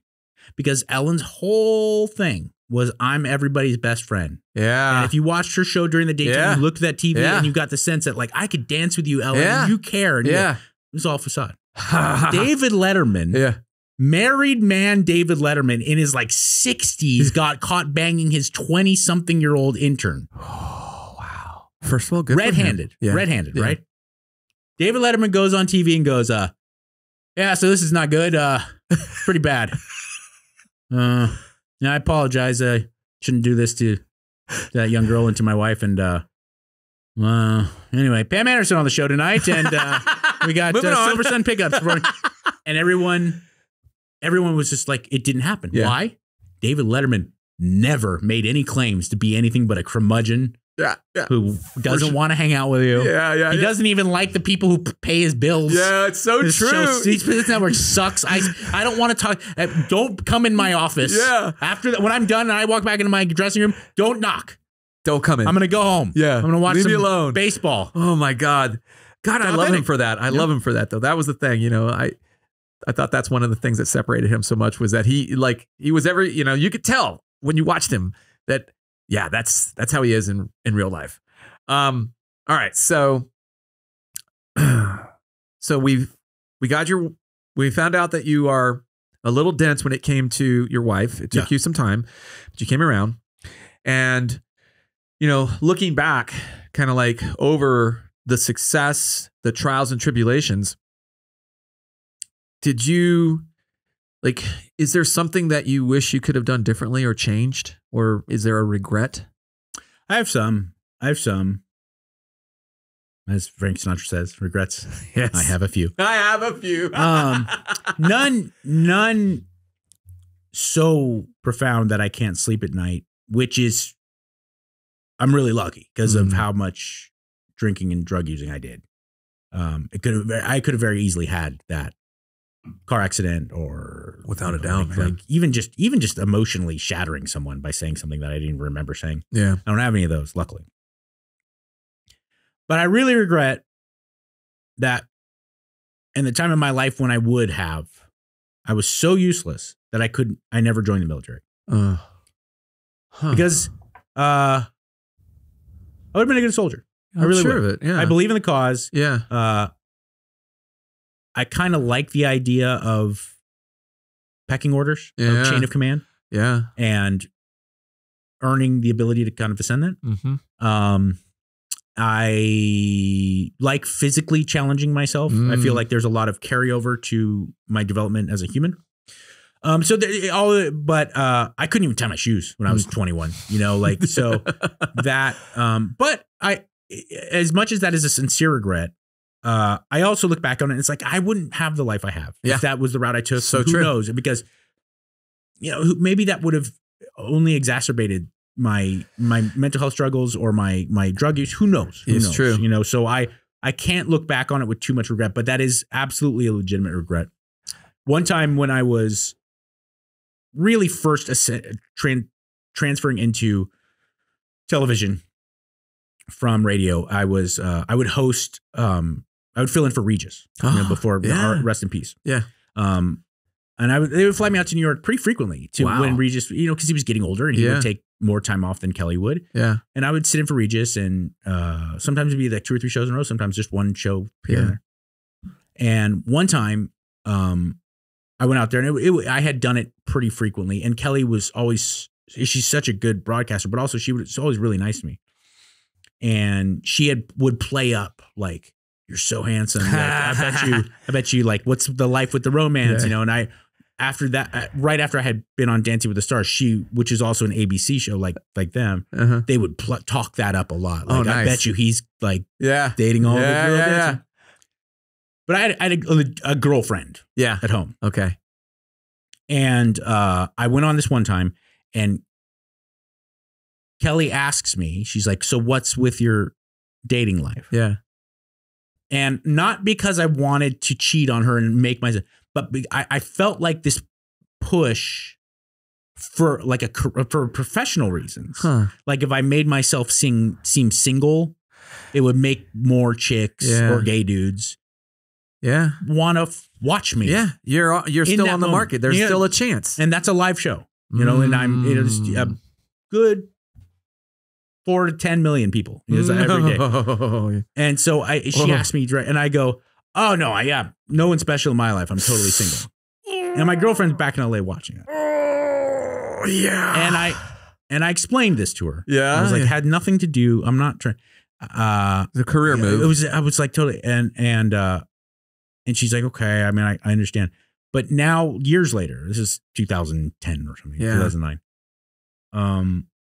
I so regret doing that because I was like, how did that moment, she's sitting there watching live television. Gosh, she must have felt like fucking bomb hit her, I felt really bad. Well, the fact, I mean, that's good that you can look back at that and recognize the hurt in a sense that you probably caused. Obviously it wasn't intentional, but a lot of hurt is not intentional. We just don't think things through most of the time. And I can appreciate that at that moment, your interest was in your professional career and what can you do? I mean, honestly, it's also one of those things where like being in that spotlight, the privacy, like that's tough. Like trying to keep a little bit of yourself private is hard. Yeah. Like I can't even imagine 4 to 10 million people knowing about your love life. That's it's true, but you can also be fully transparent, but then the things that matter, I think everyone understands. I mean, I think it dives into the authenticity stuff too. No one would have any problem if I didn't talk about my daughter or my children, people. And I think celebrities, a lot of like their invasion of privacy is very legitimate. I remember one time I was at in wintertime in Santa Monica, they make fake snow. Yeah. Because it doesn't snow enough. Yeah. And they do a skating ring, right? Yeah. I was there, this is like 4 or 5 years ago, right? And I was there with my family and I took my daughter to go ice skating. And we're out there, I'm terrible when I'm out there with my daughter like this. And Ben Affleck shows up. Ben Affleck with Jennifer Garner at the time, they were still married. Yeah. And her kids. Ben Affleck walks out on the ice with his kids. And it's like Darth Vader because he's a big enough celebrity, like an A-lister. Like people are yeah. Oh, shit. Yeah. Ben Affleck's skating around. One of his kids, probably, I'm guessing my memory serves me correctly, was probably around 5 or 6. Okay. Eats shit hard. Ooh. Like boom on the hard ice, Ooh. And understandably, he's like, oh, baby, you're okay. And he gets down on one knee on his skate and he's trying to help his child. And in that moment, like 20 people start closing in with their cell phones. And I'm like, oh, dude. Like, I know people are cool. tired of celebrities bitching and moaning about but like, that's his life. Yeah. I was like, man, I got that one instance really gave me like a sense of like, oh man, these people are really tortured by this. But at the same time, Jeff Bridges was on the radio show one time. And I go, how do you have a 45, 50-year career without ever being in the tabloids? Yeah, that's a good point. He goes, I just go where they're not. Smart man. And so I think in one way, I think Jeff Bridges definitely had a lot of his career when they didn't have smartphones and TMZ. So true, man. But Jeff Bridges brings up a good point, is that you make the decision to be a public figure, whether it be politics, whether it be athlete, whether it be celebrity. You have to understand that some of that stuff's going to be compromised. But at the same time, if you are willing, if you really wanted to, you could keep a lot of stuff for yourself. And your private. Oh, that makes sense too. Man, I love that guy. I love his movies.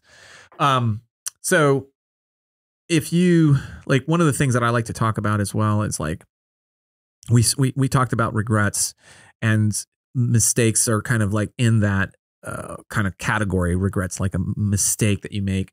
The next question is kind of like, was there a mentor in your life as you were moving up the chain, if you will, that kind of gave you some solid advice that you took to heart and made a difference?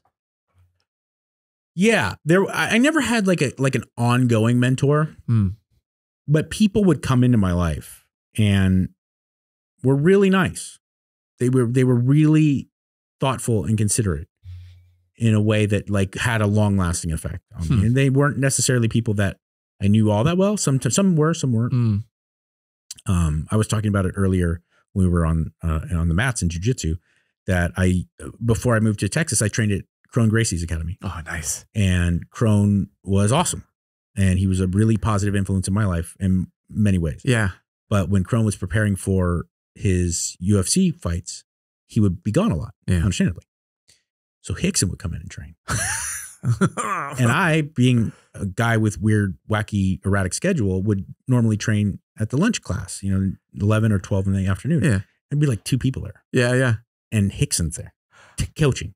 Wow. So I had like a really weird, amazing experience of having Hickson Gracie give me nuggets of knowledge that I keep with me for the rest of my life, Give me one. I remember one time, like, it was like, just like I said, it was like me and like 3 other people.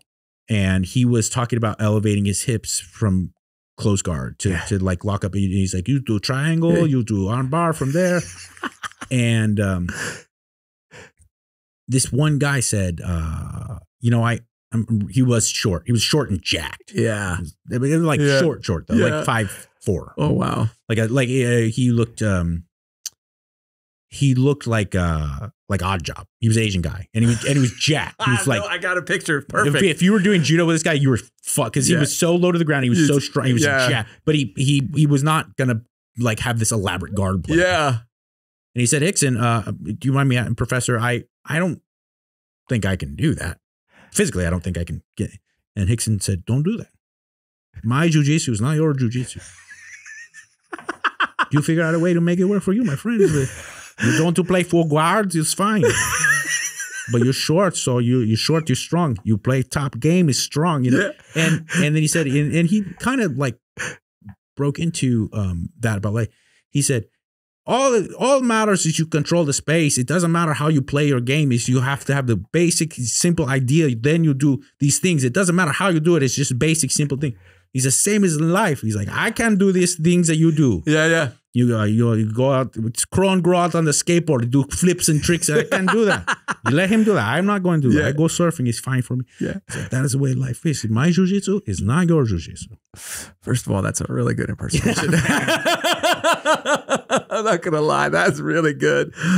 And that's awesome. That's a great one too. You know, something that we talked about before we started the show was how I saw the subject of Vikings and pirates the same, but how you don't. Totally different. Totally different. Why is that? That's like saying I see bank robbers and cops the same. They both wear dark outfits and they both carry guns and they shoot. Oh man, Mike, I'm gonna have because they go on boats. They're the same. You're do the high. Same thing. They pillage. They go in and they plunder. Vikings had world-changing aeronautical development for sure. That allowed them to raid. Pirates steal shit and get scurvy. They go to places. This is the real difference. Vikings go wherever they want. Yes. And then fuck people up when they get there. That's true. Pirates go wherever there's weak people so that they can take advantage of them and hopefully get out of there before the Spaniards come or the British Army or whatever. That's a good correlation. I still feel as though there are similarities. I still feel that there is a float. That's the similarity. My daughter just bought a little teeny boat with a sail. She puts it on her. Sorry. She puts it on her bathtub. And is that the same as the USS Eisenhower?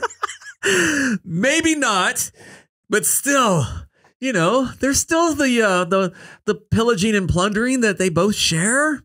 But fine, if you have a different, we can agree to disagree. The only people I can think of it would be Mongols.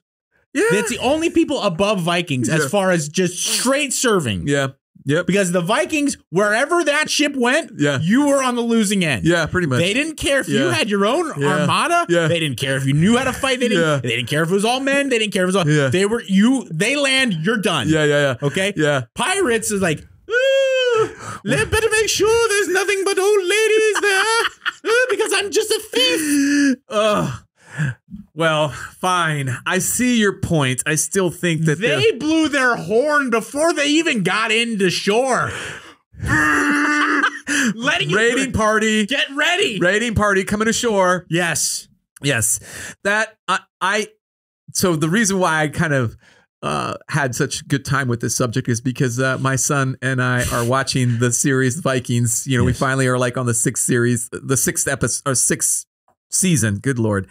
And it's just, you know, it's been a great season or a great series to watch. I've really enjoyed it. And we like in the between, we'll stop and we'll look it up. We'll go do some historical data data crunching and stuff like that. We're like, holy shit, man, these guys did exist. Like this guy did, and he did this. And oh my God, this is really cool. So I really appreciated the authenticity and the fairly accurate depiction. Obviously, I know there's still some Hollywood-ism in that, but I really enjoyed it. So that's You're why a Navy man, right? So you understand nautical stuff. Yeah, of course I do. That's why I was saying, like, I feel like they're kind of the same. But you do make a point in how they approach their raiding and plundering. Like, I'll give you that.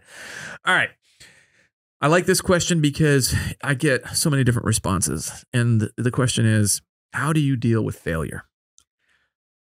Well, it's changed a lot. Yeah. Right? Yeah. I mean,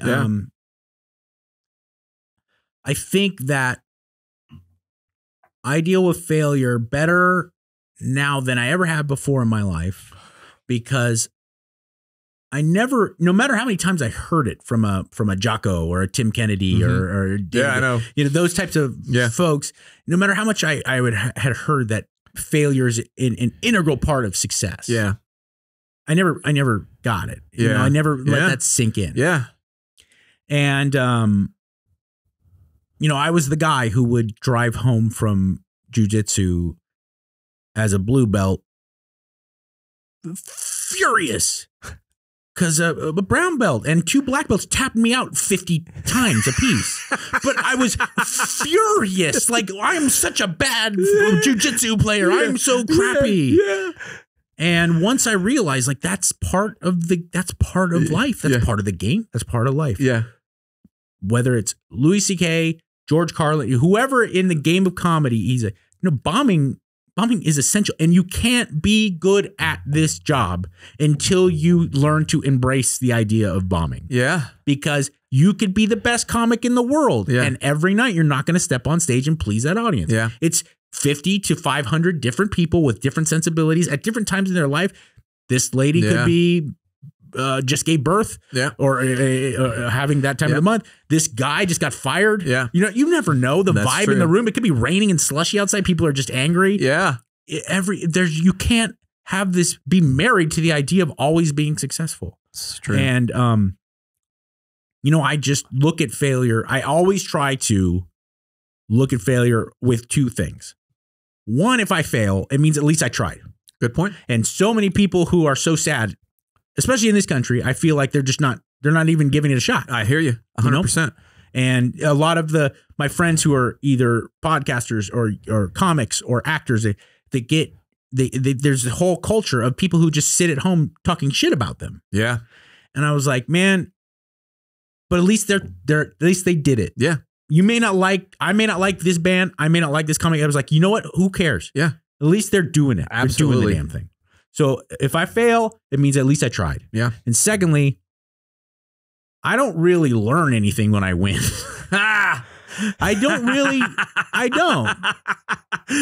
There's some truth in that. I never really learned anything about myself from 2003 to 2008 because I just got this job where people paid me to be silly and goofy. Yeah. And I got more and more popular. Yeah. And I ascended the ranks in radio, and then I got my own radio, and I didn't really learn a lot about myself. Interesting. And then I learned a lot about myself when I started trying to put together my own ideas or I try to do certain things, and it didn't really work out. Yeah. I had a fear of failing because I didn't want to look bad. I didn't want to look bad in front of my peers, my teammates. Yeah. And that was, I look back at that, and that if I had, I have plenty of regrets, but that one is a big one. But did you, because I think there's a big difference. Okay. Did you not want to look bad in front of them, or did you not want to let them down? So there's a big difference. Absolutely. 100%. I didn't want to look bad. Okay. That was it. 100%. And I was talented and gifted, and I was good. So I didn't want to, I can recall at times that I didn't want to look bad in front of them. I didn't mind looking bad in front of other people, but I didn't want to look bad in front of them. And so consequently, what would happen is I would not push the boundaries. Mm-hmm. Like I would know if I go a little bit fast, if I run a little bit harder, if I do these things, I potentially could fail. Mm-hmm. Like I could see where that failure point is, and I would just pull back from it instead of trying to explore. Okay, well, what happens if I fail? Okay, I mean, these guys know how good I am. They're not going to think I can't do the job. They're just going to say, okay, hey, tone it down a little bit, bring it in. But I that's one thing that I kind of do regret is I was afraid to fail as opposed to really pushing the boundaries. And once I did push the boundaries and fail, man, I would fail often. And I think, not to get too heady, but Nietzsche was saying this 250 years ago. Yeah, was that it's not that people are lazy. It's not that people are not talented. It's that people are so scared to break away from the kind of normalcy of mediocrity. Yeah. Because they don't want to look bad in front of their neighbors. It's 100%. I fit that to a T. And when I finally did break out of that, It made such a difference. It really did. It came a little bit too late in my career. It's unfortunate because, if I had embraced that failure aspect a lot sooner, who knows what could have happened. But I'm fortunate enough now that I can draw on it now and take advantage of the failures and learn from my failures. I like what you said. Like, I don't learn anything from winning other than, well, just keep doing whatever that was. But I don't know what that was because I don't know exactly what caused me to win. Here, in my current state, I learn a lot more from failures than I do from the wins. So I'm more into that. So that's good to hear. I like how you had the one thing too that you said that I think is very important is that at least I tried. I just think that's the one thing I worry about more about. People are so upset about like the internet and smartphones and the erosion of traditional moral values and all these things because of the next generation. I'm not saying there's no validity to that. Yeah. But none of that worries me as much as the increasing ethic of, well, just don't try. Timidness. The idea of like, well, if you don't subject yourself to it at all, then they won't make fun of you. Yeah, it's true. Because kids are growing up nowadays, and it's not even their fault. Kids are growing up nowadays with trolls. Yeah. From day one. It's crazy. Every kid had to deal with some level of bullying, and I genuinely feel sorry about that, but it ended when you left school. Yeah. Now it's just, it never ends. And there's trolls and there's kids who are, and so I think like people are and then also technology has made life so easy that I think there's almost in a really distorted way, people are, think that there's merit in just playing it safe in every regard. It's true. And if you look at, think about every generation of ours in this country before us. Think about how preposterous it was for men to get in a rocket and go to the moon and then get in another rocket while up there and go down to the moon and then get back when like 25 dudes had died. Yeah. In preparation for this, and all scientists, all astrophysicists, everyone got together and they're like, we've run the tests, we've done the simulations, we've done the algorithms, and there's very little chance this is going to work. Yeah. And they're like, let's do it. Let's go. Got to do it. Challenge accepted. And I certainly saw the kind of the downside of what the Cold War was doing to people because the added level of stress and sure, there's a reason why they call it cold because there wasn't bloodshed and things of that nature, but it put people, there was a lot of suffering that happened from it. I agreed. Can't deny there's a lot of good too. Yeah. Because people's ass was to the fire. Yeah. All the time, on this side of the country, on this side of the globe, and on the other. Agree. People were pushing themselves, and it's true. That was one of the things that I was like when you look back, and I'm glad you mentioned that because the space race, watching the space race, and if ever there was a lofty goal, going to space was definitely one of them. And like you said, there were so many failures leading up to it, and terrible, tragic failures as well, but all the little failures in between. And the fact that they take those failures and they learn from them and they take them and they change what they're doing to prevent it from happening, hopefully, and at least getting one more level, one more step up to the next problem, next failure. And 100 years before that, mid 19th century, you're a family in Michigan and you're like, it's getting too cold here. There's no work. We got to move west. Yeah. Son, daughter, other son, wife, we're not all making it. Yeah. Let's just be very clear. Chances are most of us aren't going to make it. I'll be shocked if any of us make it to Oregon or California. Yeah. But we got to do this. Yeah. And we got to do it for the sake of the next. And you're like, okay, all right. Like Dad, please don't eat me. Yeah. Like, all right. Thinking about how rough that was moving, like going west, as the saying says. And like people don't realize how much death was involved in just trying to go west, how many failures occurred in trying to get there. Between the elements, between the adversity that you faced with other people that didn't want you to go west, all of that. It's and that worries me. And I think that because like troll culture has gotten so so strong. Yeah. And so pervasive. Troll culture. I worry that people are just going to do, because, man, like, you really shouldn't be clowning the person who gives it a go. Yeah. And maybe it doesn't work out. Yeah. Okay, this guy's totally. This actor tried music and you don't like their music. Fine. Okay. But I'd much like the person who just shoulda, woulda, coulda's their whole life.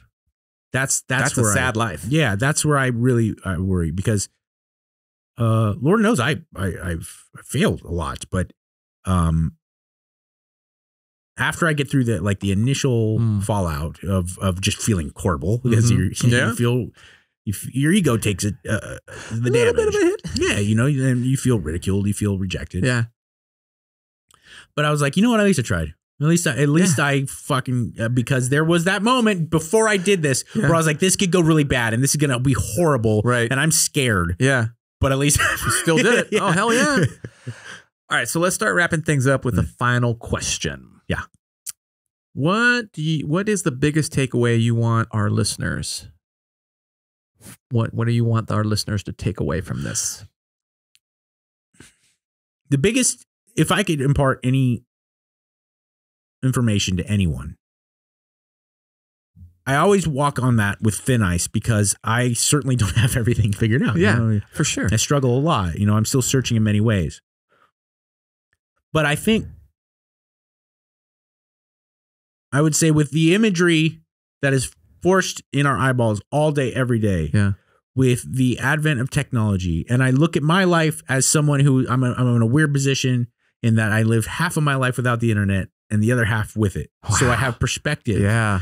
Kids who were born in 1997 don't understand. That's so true. That I graduated high school in 1997. I lived my whole life thinking that I had to go to an encyclopedia. Yeah. Until then, I was in my mid-20s and I was like, oh, I can Google it. Yeah. So, and I lived the first half of my life where you had to be a professional model or an A-list actor to have someone take a picture of you and then have strangers critique that picture. Now, that's every person on planet Earth. That's so true. And I would like to say that don't allow yourself to construct your identity by an amalgamation of all these different things that you see and hear. Yes. Because there's no escaping all these different things that you see and hear. Yeah. Because most of the stuff that you see and hear is just a way for other people to make money. Yeah. Has nothing to do with trying to increase the ability for you to construct it. Because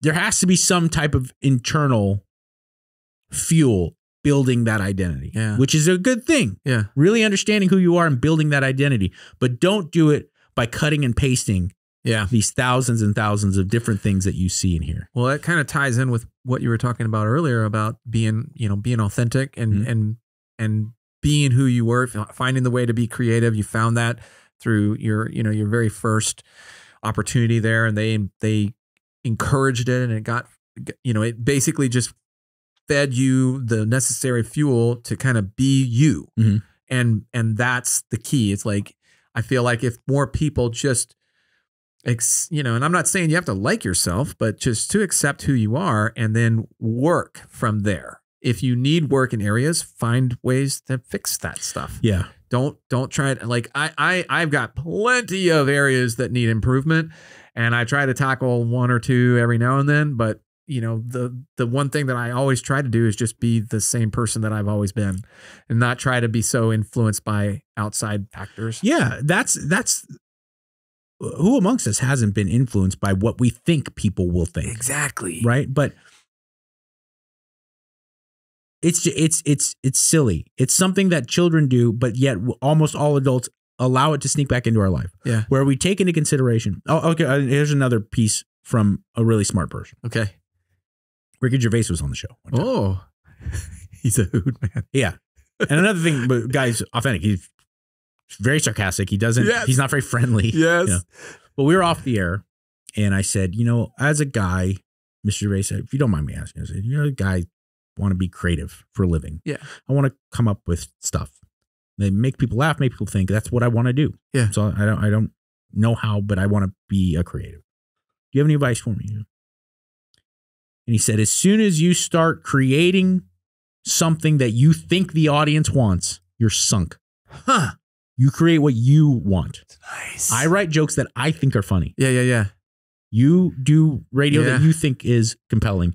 Write that song that you think is beautiful. Yeah. Because as soon as you start taking into consideration who the people are on the receiving end and what they might want. Yeah. What's marketable, what's appealing, what's hip and cool, current. Yeah. You're sunk. Yeah. You do what you think it, and the same, look, it could be as something as serious as that, but it's also the same thing as like the type of car you buy, the type of clothes you wear, none of that matters what anyone else thinks about it. And in the end, no one truly cares. It's true. But we have this idea that people do, man. And when I was in high school, I was really into metal, like really into it. I would go and save my money to go to, back then there was no internet. You could go to the record store to buy the tickets and you'd sleep out overnight to get, and in 1995, you couldn't wear No Effects shirt to a Pantera show. You would get your ass kicked. And you couldn't wear a Pantera shirt to a Pennywise show because you would get your ass kicked. Yeah. Punk rock guys did not like metal guys, and metal guys did not like punk. And 10 years later, everyone just kind of we're like, wait, no. I really like Pennywise. Yeah, I know I like Pantera, but I really like Pennywise. Yeah. And I know I really like pop. I like Blink-182 and I like Goldfinger, but there's some Slayer songs that are awesome, Yeah. And everybody, because it's fucking silly to give a shit. Where it's like, no, I really do like this. Yeah. I really do like, and I don't need to stay within categories. I just did a big rant on it on my podcast. It's like, people do it with food now. Oh, so true. I'm carnivore. No, I'm keto. I'm plant-based. I was like, what do you eat, Mike? You look good. I go, I eat food. Yeah. I eat whatever I regulate the amount of it. Yeah. I try to up my protein. Yeah. Apple. I'll eat an apple and a steak. Yeah. I know. Shocker. I know. All right. Where can people learn more about you and all the new projects that you've got going on? That's a good question. I would say at Mike Catherwood on Instagram is probably the best place to go. My Twitter got hacked like 6 months ago and I never got it fixed. Oh, shit. So I don't know what's going on with that. I'm probably saying. Well, thank God you already met your wife through there and you're done with that. Yeah. No, but I'm just really worried that whoever hacked me is going to like say some cancelable stuff. But I've gotten it out there that it's like, this isn't me. Yeah. For like almost 8 months, it's not me. So what the fuck? That's crazy. Yeah. Let me just see if I can dial up Eon right now and just get him. Did you get him on the phone? I know he's local. That's true. All right, folks. Well, that's a wrap. Mike, I want to thank you for coming on the show. I had such a great time. Me too, man. I really enjoyed this. Thank you. Yes. I want to thank the audience for tuning in. Thank our sponsors. I want to thank the men and women that are holding the line.